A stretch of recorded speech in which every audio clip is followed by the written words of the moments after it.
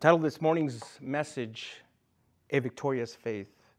And as you can see by our title slide here, we're going to be closing out Hebrews chapter 11. Hebrews chapter 11. While you go there, I want to just mention a few things here, and that so far in this chapter, we've seen the writer of Hebrews give us several examples of what faith is, what it does, what it looks like. And he began all the way in the beginning to creation, and we talked about Abel, and some of the patriarchs, and then Abraham and his sons and Moses. And so now we see here that he will give us some more examples, but he will close it all out by just mentioning some really amazing, beautiful, important things about faith. And so that's what we're going to be focusing on, is just on these last few verses of Hebrews chapter 11. And as I mentioned the past few times we were together, I wanted to take this chapter slowly because there's just so much here. And I hope that after we're done here, you'll also be able to go home and discover some new and amazing things here. My time is limited, and so I feel like I could only just cover a lot of just the surface stuff. But before I begin reading the first part of our passage, let's pray and ask the Lord to speak to us this morning. Heavenly Father, we ask that you continue to bless this time, Lord, just as you've blessed every single week.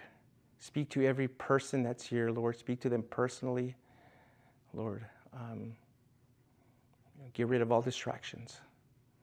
I also pray for those watching and listening, that you will also speak to them powerfully, that you will transform lives and relationships, Lord. You will show them who your son is, and how much you love them, and what you did for them, and they can receive total forgiveness. Show them what really true faith is. So we'll continue to bless this time, Lord, as we worship you, as we sit before your feet and hear your word. Thank you, we adore you, we glorify you. In the name of your Son, Jesus Christ. Amen. All right, Hebrews chapter 11. Hebrews chapter 11, starting in verse 30. Hebrews chapter 11, verse 30. The Word of God says, "By faith, the walls of Jericho fell down after being marched around by the Israelites for 7 days. By faith, Rahab the prostitute welcomed the spies in peace and didn't perish with those who disobeyed." And I'll stop there because I want to mention a few things about just those two verses. In verse 30, the writer moves us from the Exodus to the Battle of Jericho, which is found in the Old Testament book of Joshua, chapter 6. Now, the whole story is found between verses 2 and 6 of Joshua, but the main battle is found in chapter 6. For those unfamiliar with the story, the walled city of Jericho was the first military objective in the conquest of Canaan. Now, most of the Israelites had probably never seen such an ominous city protected by its solid walls, tightly sealed gates, and its mighty men of war. Logically, it would have to take a more superior force to destroy and conquer such an impregnable fortress like that. But what we learn in this story is that faith's methods are different. See, God uses strategies that appear foolish to men to accomplish his purposes. In this particular instance, he spoke to Moses' successor, Joshua, and informed him of what he needed to do to take the city. And here's what he said. Here's what the Lord said to Joshua in Joshua chapter 6, verses 2 to 5. See, I have delivered Jericho into your hands, along with its king and fighting men. March around the city once with all the armed men. Do this for 6 days. On the seventh day, march around the city 7 times with the priests blowing the trumpets. When you hear them sound a long blast on the trumpets, have the whole army give a loud shout. Then the wall of the city will collapse and the army will go up, everyone straight in. And so after passing this information down, Joshua and the people did exactly what the Lord told them to do. And sure enough, on the 7th day, the walls of Jericho fell down. Now, from a human perspective, those instructions would have sounded and seemed like an embarrassing, foolish prank. Is God really serious? Is he pulling our leg? But Israel, as a corporate body, believed. Why? Why did they believe? For a couple of reasons. First of all, you got to understand, prior to this, they had just experienced a miracle of epic proportions. They watched the Jordan River dry up when the ark penetrated its boundary. And as a result of that, it made them more receptive to faith. And the other reason was the faith and character that they saw in Joshua.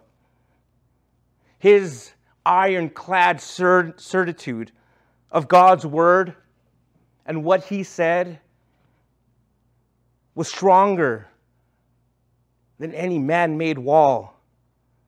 And seeing that in him was what energized, was what motivated the people. Thus, you see, Israel really did believe. They really did believe that God was going to give them Jericho. So when the writer of Hebrews says in verse 30 that by faith the walls of Jericho fell, he means that the Israelites actually did have faith. It wasn't a pretend or a watered down kind of faith. It was a genuine faith. Let me break that down just a little bit more. At Jericho, the people of Israel had a daring faith. There was no turning back.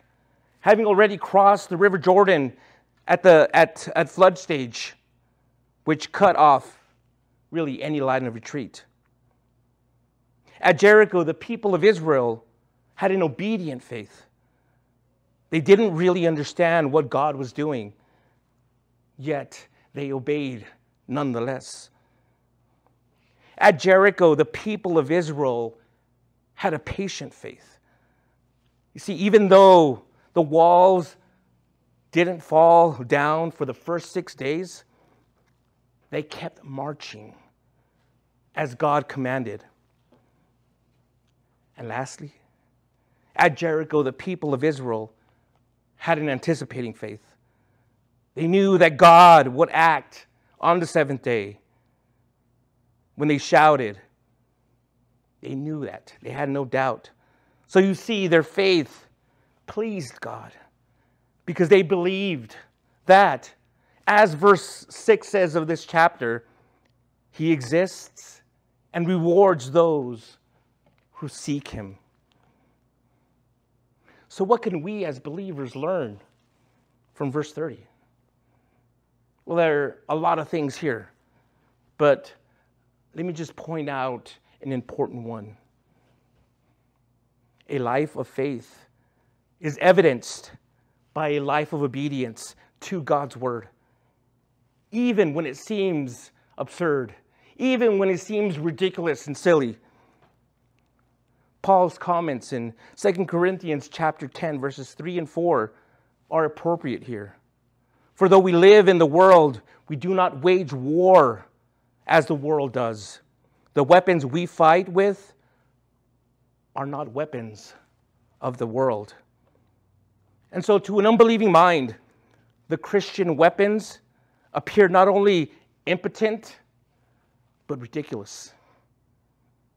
Whoever stormed a walled city wearing truth for his war belt, righteousness for a breastplate, the good news for shoes, faith for a shield, salvation for a helmet, the Bible for a sword?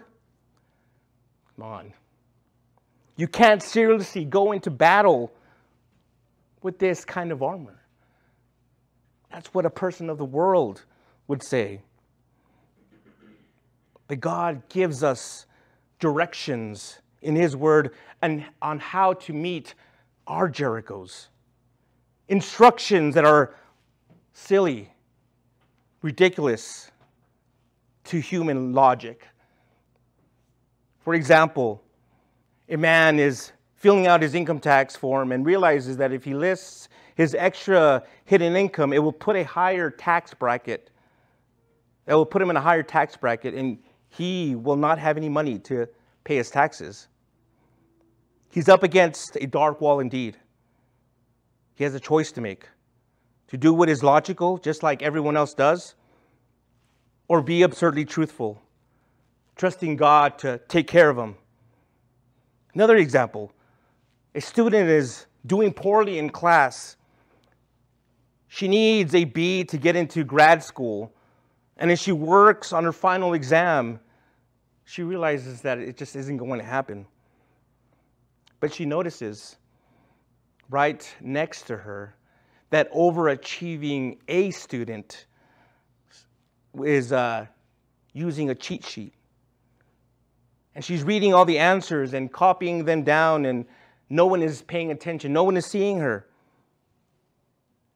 What should she do? If she truly trusts God, that God's in control, then she'd continue to do her best on the exam,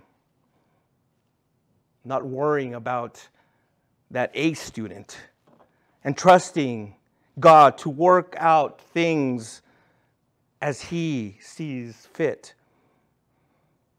And now let's say you've been wronged by an enemy. Maybe not an enemy, maybe it's someone that you just don't like and can't stand.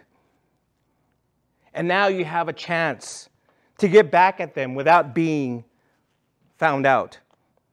Yeah, you can justify it. And others may even applaud you if they knew that you did it. But then, as you contemplate it, you remember the words of Jesus. So you remember the words that Jesus said in Matthew chapter 5, verses 43 and 44. You've heard it said, you've heard that it was said, love your neighbor and hate your enemy. But I tell you, love your enemies and pray for those who persecute you. So now, will you join in the fool's parade and actually pray for the blessing on the one who has wronged you? I was talking to someone earlier, and they were telling me that, how hard it was or has been to, pray for family members who have been giving them a hard time for just believing in Christ, for being a Christian and not part of their traditional family religion. And it's difficult. It's hard. I know. I grew up in the same kind of way. My family was all Catholic, and when I came to believe, when I gave my life to the Lord, my mom initially thought I was joining a cult. But as time went on, I basically became the black sheep of the family. But I accepted it. I still love them. I still love my family. I will still do anything for them. If they wanted something from me, I'll do my best to get it for them. But I know that my reward, my faith in Christ is what matters the most. And I will continue to walk in Him, with Him, in Him, and He in me, and no one will be able to get in the way except, of course, myself, my pride, my sin. But, again, there's going to be some persecution, whether it's from family, from friends, from somebody, just because of what you believe and who you believe in. But that's part of this walk. If you aren't experiencing some kind of persecution, then maybe you're not being bold enough. Maybe you're hiding too much. Maybe you're hiding your faith too much. Maybe you're one of those closeted Christians that's just too afraid to come out because you don't want to be canceled. You don't want to be found out. But again, it's okay. It's okay to share your belief, your faith. It's okay to share your testimony. What's not okay is arguing about it, fighting about it. I can't imagine the Lord looking the happy face as two people are arguing and fighting amongst each other, and one of them is supposed to be His child. What kind of witness is that? You got to be careful, again, when it comes to those things. But if you've been wronged, the Lord has told us, the Lord has told you to pray for your enemies, pray for blessings. Pray that they come to know the Lord if they don't know the Lord already. Here's the thing, church. The Scriptures reveal this vital spiritual law. Disobedience reveals our unbelief, but obedience to God evidences our faith. When difficult circumstances confront you, unbelief draws from the arsenals of the world, whereas faith will cause you to take up the armor of God and join the absurd march around Jericho.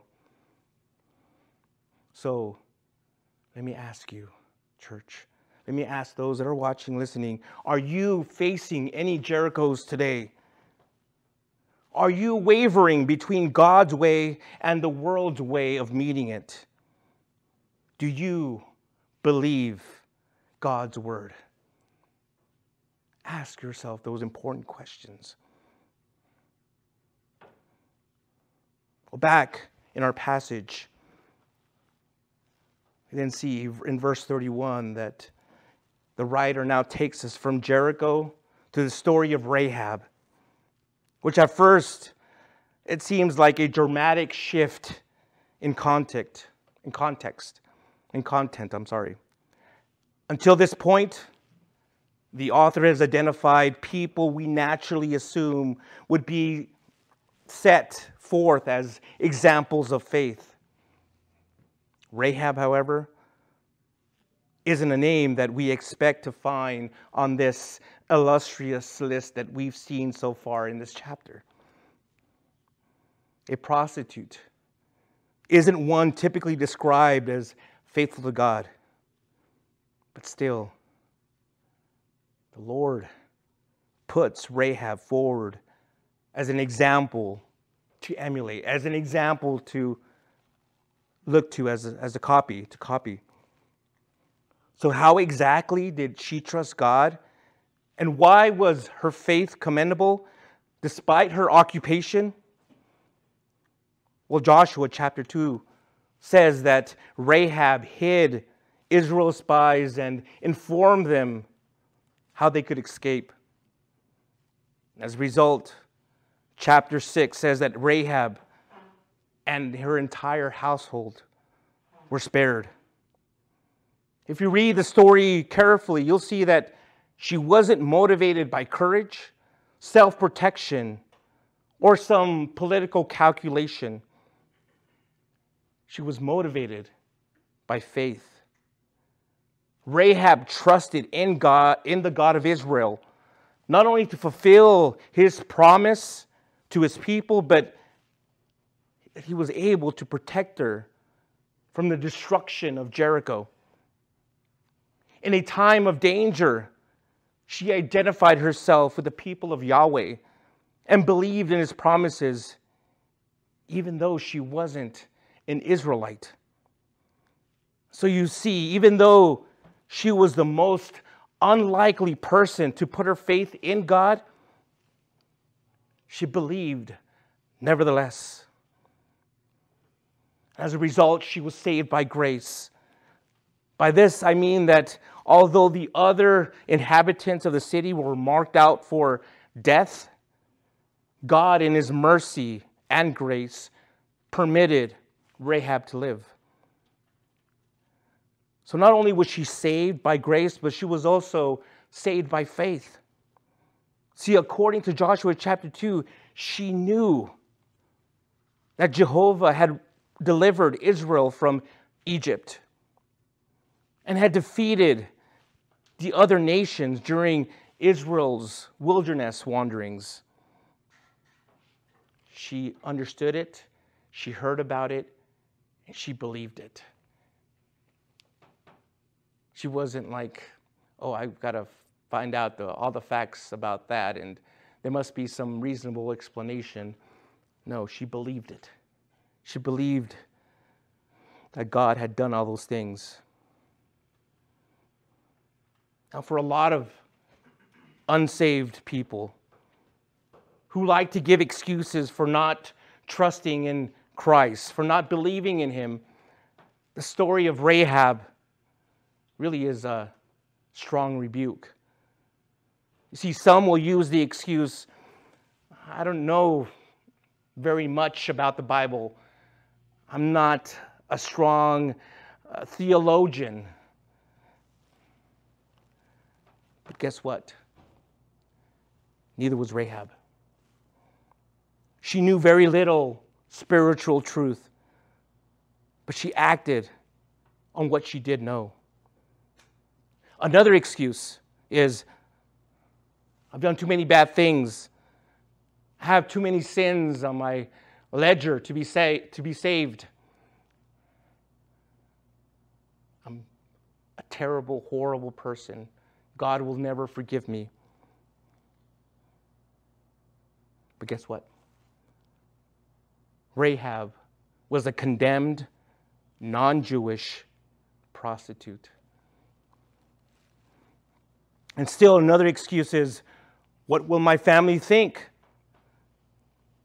But her story tells us that her first concern was saving her family, not opposing them. And so as you can see, Rahab's story shows that there really isn't any excuse.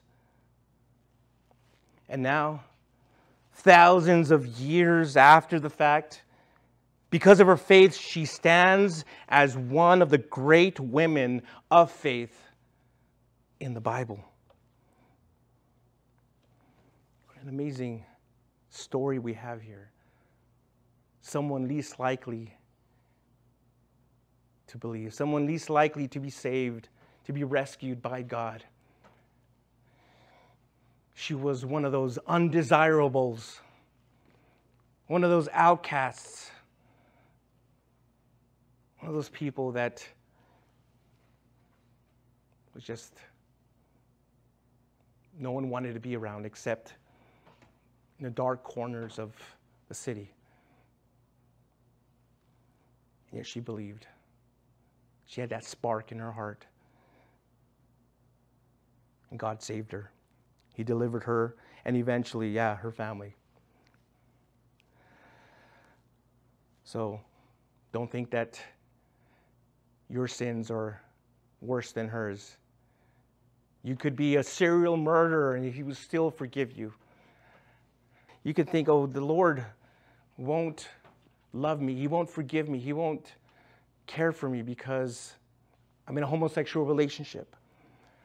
Or I've changed my sex. I'm no longer a male, or I'm no longer that, and he'll never forgive me. Well, let me tell you something, he will. For those of you struggling with that, with those things, I will tell you, he will forgive you. And he will give you a new life. And he will show you what it is that he wants you to do and who he wants you to become. Trust him first. Walk with him first. Don't worry about all those other things, all those problems. Just walk with him first. One step at a time, one day at a time. He loves you and cares for you. You can become his child no matter what kind of background, no matter what you've done. And there is room in his kingdom for you. All right, let's go back to our passage here as I read the rest of this chapter. Again, I'm in Hebrews chapter 11, and I'll be picking up in verse 32. And what more can I say? Time is too short for me to tell you about Gideon, Barak, Samson, Jephthah, David, Samuel, and the prophets, who by faith conquered kingdoms, administered justice, obtained promises, shut the mouths of lions, quenched the raging fire, escaped the edge of the sword, gained strength in weakness, became mighty in battle, and put foreign armies to flight. Women received their dead, raised to life again. Other people were tortured, not accepting release so that they might gain a better resurrection. Others experienced mockings and scourgings, as well as bonds and imprisonment. They were stoned, they were sawed in two, they died by the sword. They wandered about in sheepskins, in goatskins, destitute, afflicted, and mistreated. The world was not worthy of them. They wandered in deserts and on mountains, hiding in caves and holes in the ground. All these were approved through their faith, but they did not receive what was promised, since God had provided something better for us, so that they would not be made perfect without us. Here in this final section of this chapter, the author briefly lists other characters as final examples of faith. But even though some of them aren't as well known as the others that we've already covered, the central message intended is still the same. All of them, all these people that we just mentioned, were marked by astonishing faith. An astonishing faith in God. And guess what? It should be the same with us. It should be the same with you. Now, were they perfect examples? No, they weren't. Again, for example, Gideon demanded signs from God and led Israel to sin when he made an ephod. Samson was sexually promiscuous and broke his covenant with God. Jephthah vowed to sacrifice his own daughter. David committed adultery with a woman and tried to cover it up by arranging the death of her husband. But the thing here is that the author doesn't remember them for their flaws. He commends them for their faith. Even though they sinned, their lives were ultimately marked by their faith in God, which the author highlights there in verses 33 and 34. They failed, yet accomplished each of these feats by faith. So these serve as examples of a remarkable trust in God. Then in verses 35 through 38, the author then shifts our attention to those who suffer for the sake of Christ by faith. Now, he first mentions some women. Now, he could have been talking about some of the New Testament women who who receive their children back from the dead. But also, he's probably also talking about or referencing the work of Elijah in 1 Kings chapter 17 and the work of Elisha in 2 Kings chapter 4. There in those two Old Testament stories, those women trusted God and they received back their dead. Those who experienced the terrible suffering the author details didn't fail in their faith, even in the midst of their persecution. They believed God wouldn't fail them. They believed God wouldn't fail to give them the promised land and trusted He would raise them to life one day on the last day. Though they were counted righteous by their faith, they were despised by the world for their devotion to God. The world was not worthy of them. Brothers and sisters in Christ, I want you to also keep in mind here what the author is saying. He isn't calling us to die like they died, but he is calling us to trust in the covenant Lord like they did, even if it means a suffering death like theirs. Justin Martyr, an early church father, echoed the same kind of faith when beholding the very place where he and his congregation would be martyred. Justin said this: "Remember, brothers and sisters, they can kill us, but they can't hurt us." This, my brother and sister in Christ, is the kind of devotion that marked these Old Testament saints. And it's the same kind of devotion that we should display in our own lives.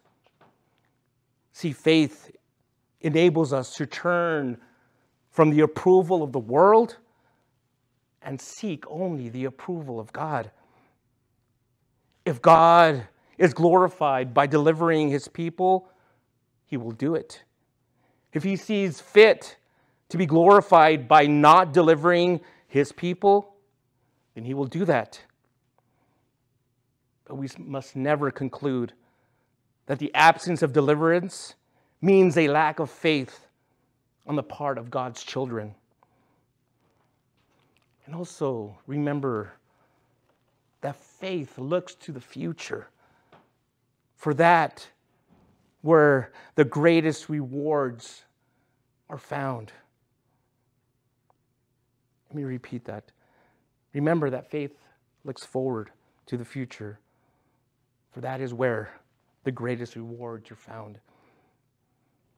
The people named in this chapter, and even those unnamed, didn't receive the promises, but they had God's witness to their faith that one day they would be rewarded. And it's here. And it's here in verses 39 and 40 that the author takes his readers back to the beginning, namely the theme that's found in verse 2 of this chapter. See, even the saints, those saints, had preliminary glimpses of God's wondrous fulfillment of His promises. They didn't live to see the coronation of King Jesus on the cross of Calvary. Still, they're commended for their extraordinary faith in God's promise. They didn't receive the ultimate fulfillment of that promise, but they recognized that they would experience it when all of God's promises had been fulfilled at the end of time. Their faith, like those the author discussed or talked about earlier, was a future-looking faith. As Christians, and as a matter of fact, every Christian today ought to be thankful for those saints of old. For they were faithful during difficult times. And yet, we're the ones who who have received a better blessing. They saw some of those blessings from afar, but we enjoy them today through Jesus Christ. If those saints of old hadn't trusted God and obeyed his will, Israel would have perished and the Messiah wouldn't have been born. Church, verse 6 again says that without faith, it's impossible to please God. On the other hand, Romans chapter 10, verse 17 says that this kind of faith grows as we listen to his word and fellowship in worship and prayer. My point being that faith is possible to all kinds of believers in all kinds of situations. It's not a luxury for just a few elite saints. It's a necessity for all of God's people. This again highlights the supreme significance of the new covenant. It was only in the establishment of a new covenant by the blood of Jesus that the old covenant promises could be fulfilled. And this is what the author meant in verse 40. It's tempting, yes, I know, because I've thought it before. It's tempting to think or even say, oh, to have seen the lion's mouth stopped, the parting of the Red Sea, or fire falling from heaven. Man, that would have been amazing to see, and I definitely would have faith. But in reality, truly, in all reality, we've experienced something far greater than any of those miracles. The Lord Jesus lives in our hearts. He lives in your heart. He walks with you every moment of every day. He gives you direction whenever we take time to just stop and listen. That, my friends, is greater, more spectacular, more miraculous than any Old Testament miracle that's mentioned, that these Old Testament saints saw.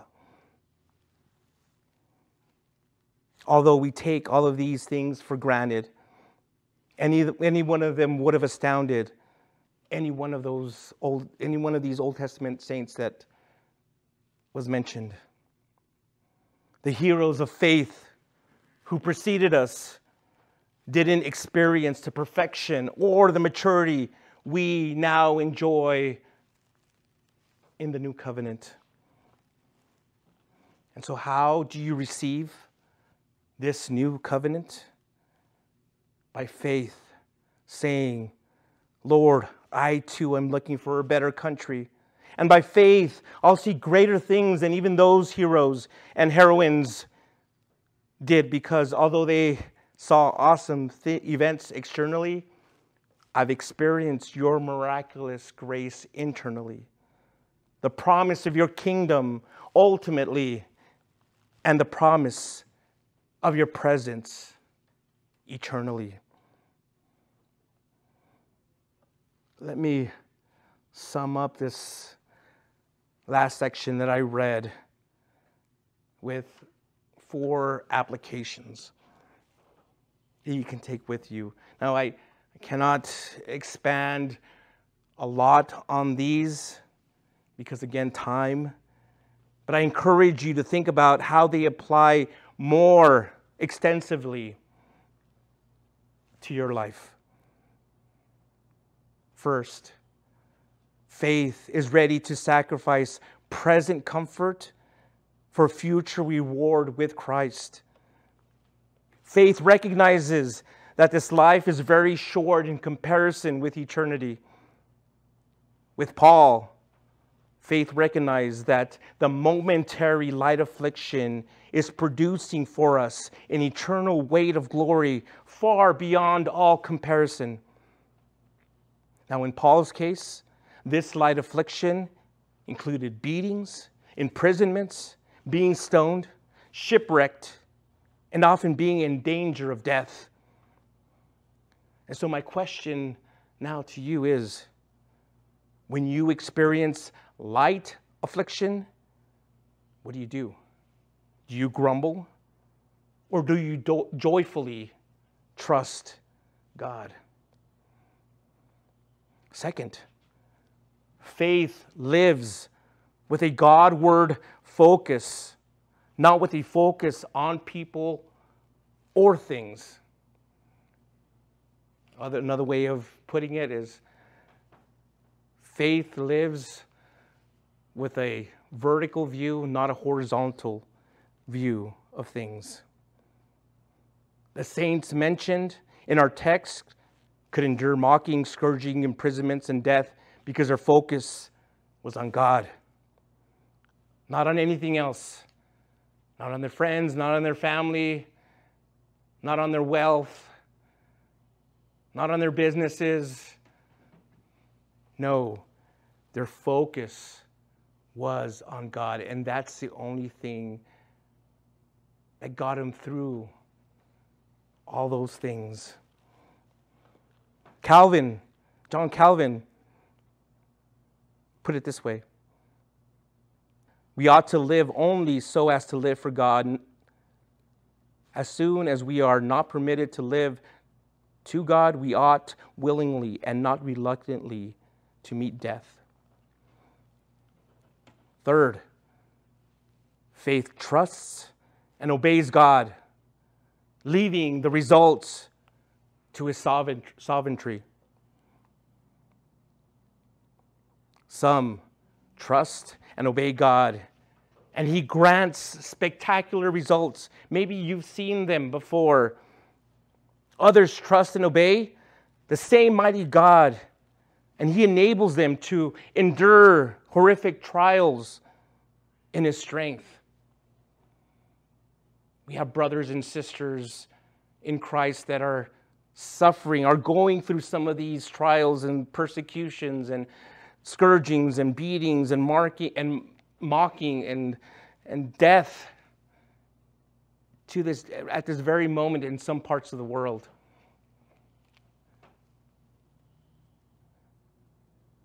But they still continue to trust and obey the same mighty God who others have seen Him do some amazing, spectacular things. The difference isn't in the people or in their faith, but in God's sovereign purpose in each situation. We know the same God that these Old Testament saints knew, and we have even more in that we now know Christ personally. So we should trust Him as they did. We should trust God just as much as they did. We ought to have the same kind of faith they did. Whether He chooses to put us to death, as He did with the Apostle James, or to deliver us from death for a while, as He did with Peter. And fourth, faithfulness to Jesus counts more than anything else, even more than life itself. As Martin Luther put it in his book, or in his writing, A Mighty Fortress, let goods and kindred go. This mortal life also, the body they may kill. God's truth abideth still. His kingdom is forever. So, my friends, trust God. Trust Him in whatever difficult situations you face. And some of you are dealing with some really hard situations. Trust Him. Put those situations in His hand. And just look to Him. Continue to walk with him. Continue to obey him. He will reward you.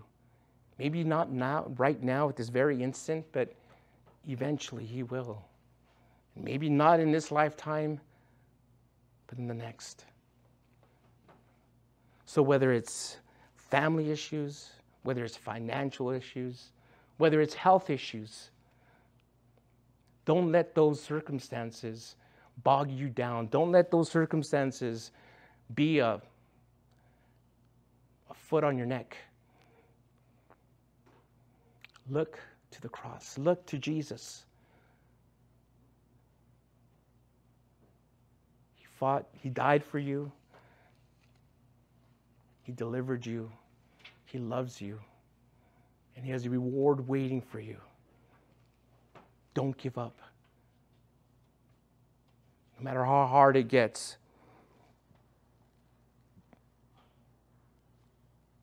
No matter what difficult situations you face, one day soon, you will hear the words from Jesus. He said in Matthew chapter 24, verse 21, "Well done, good and faithful servant. Enter into the joy of your master." Friends, as I close this chapter, here's what I hope that you've gotten from what we've covered here in chapter 11. All the faithful of all the ages are made perfect in Christ. All of them. We're all in it together. From Abel to Rahab. From Paul to Billy Graham. And yes, even to you. And the message to the embattled little church and to us is how great our advantage. Right here, while we walk on earth, we have the perfection of Christ. And it's so much better under this new covenant. We now have a high priest who has offered a perfect sacrifice for our sins, for your sins, once and for all. Our Savior, priest, sits at the right hand of the Father and prays for us, intercedes for us. We truly have a better hope. How much easier it is for us to walk in faith. Even if the walk is down a shadowy road of neo-pagan culture, of such hatred towards Christianity, towards the church, towards Jesus. I've heard what some of those people have been protesting, some of those words that these pro-abortionists have been yelling about Jesus and about the church and about Christians. And it grieves my heart every time I hear them speak such blasphemous words. But I remember they don't know. They don't understand. They don't have the Spirit of God living in them. And so they're speaking of things that they don't know or understand. And even if they do and are speaking those words, man, they're bordering on the edge of grieving the Holy Spirit. They're trampling the Word of God, and they're nailing Jesus once again on the cross. For me, it's unfathomable for a believer, for a Christian who, again, has walked with Christ, to say that abortion should be legalized, that abortion is the right thing, and it's a human right, that abortion is a human right. Again, we must continue to walk in faith as Christians. even as the world seems to be falling apart. As Christians, we're called to a dynamic certainty on the basis on nothing else but God's word. It's a future certainty that makes the future as if it were present. It's a visual certainty that brings the invisible into view. Church, it's survival of truth. As Christians, as believers, we mustn't succumb to the delusion that gentle rain and sunshine will continue to fall on the church in America as this culture continues to sink into neo-paganism, to this crazy form of liberalism, progressivism, Christian progressivism. We must understand that things are only going to get worse. And it's very important that during those times, even as it gets worse, how important it is to hold on to Jesus, hold on to the Lord, continue to meet together as believers, continue to invite others to come and hear God's word. We shouldn't be embarrassed of that. We shouldn't neglect that. Even your worst enemy, yes, you can invite to come to church.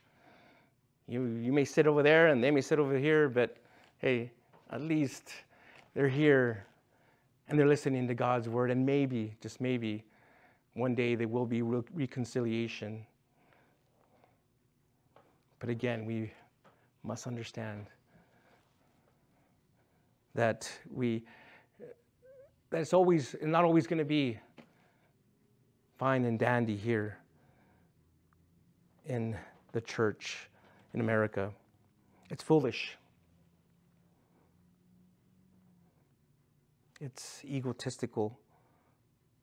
What hubris to imagine that the church will sail through the bloody seas, that we will never have to experience the kind of persecution that the early church had faced, or even some of these saints that we read about had faced. One day,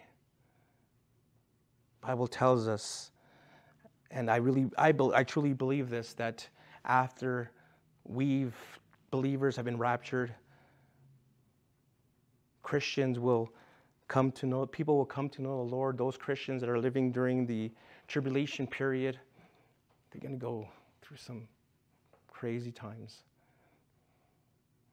They're going to experience a lot, and some of them will be killed, and the Bible tells us in Revelation, some of the things that we'll have to go through. But yes, what I'm saying is that eventually it will be here. That persecution again will once again plague the church. But you don't have to go through that. You can believe today.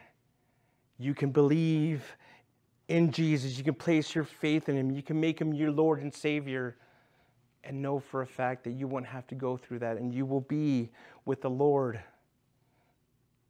when he comes for his church at the rapture. We have to read these words or look at these stories of these saints carefully and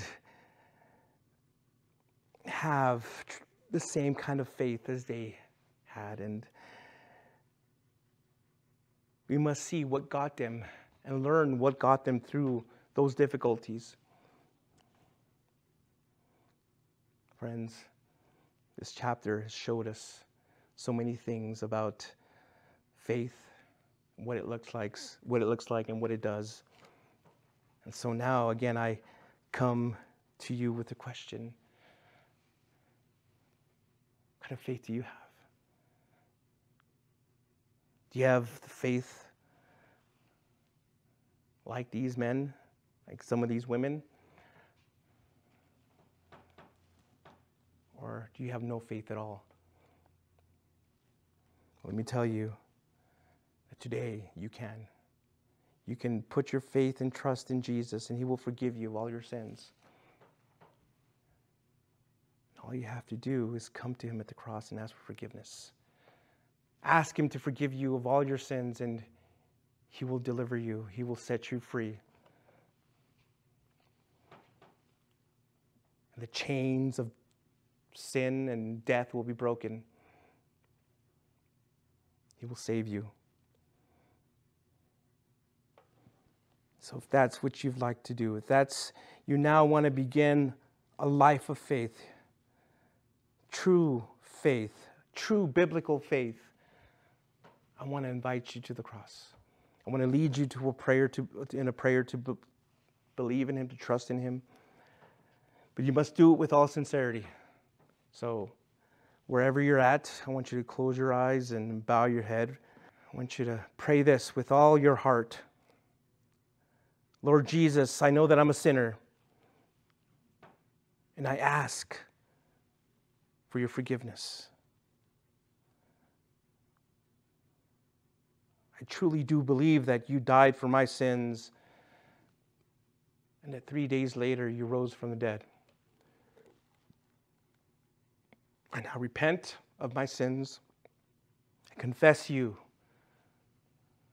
as my Lord and Savior. Thank you for dying for me. Thank you for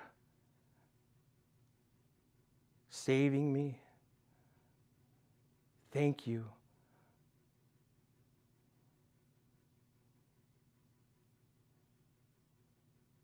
for making me whole and clean. So now I ask you to fill me with the Holy Spirit, so that he may help guide me, so that others may see you through me and glorify you. Use me in any way you want, Lord, to fulfill your glorious purpose, to fulfill your glorious plan. Here I am, Lord. Use me now. In your name, amen. For those of you that are watching and are listening to this later on, if you prayed that, please get a hold of us. We want to know that you prayed that. We want to help you in your next steps of your Christian walk if that's what you're looking for. I want to thank you for joining us this week as we finish this chapter 11. Next week, we'll be in chapter 12. We only have 2 more chapters left. So thank you so much. I hope you have a great week. I hope you're blessed. I hope you will bless others. And I'm looking forward to being with you here next week. So we love you. Goodbye. Thank you so much for visiting us here at Fresh Vision Calvary Chapel. We hope you were blessed by Pastor Angel's message. For more information about Fresh Vision Calvary Chapel, such as our service time or how to get connected, please visit our website at FVCCELP.com. If the Lord is leading you to give to the ministry of Fresh Vision Calvary Chapel, there's a PayPal link in the video description below. Once again, thank you so much for visiting us here at Fresh Vision Calvary Chapel. We hope to see you again soon.